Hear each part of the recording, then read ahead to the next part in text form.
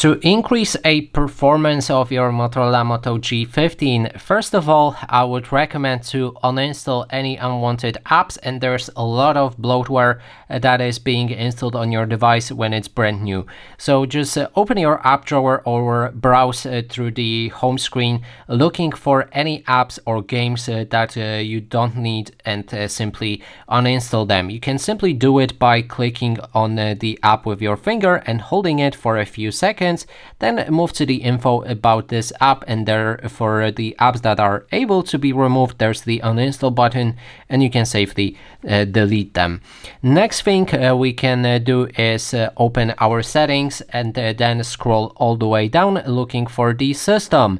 Then there's the performance, and right here you can activate RAM boost and select that. Then you can use the auto optimization or instantly go for the biggest option, which is 16 GB of extended RAM, and restart your phone to apply it.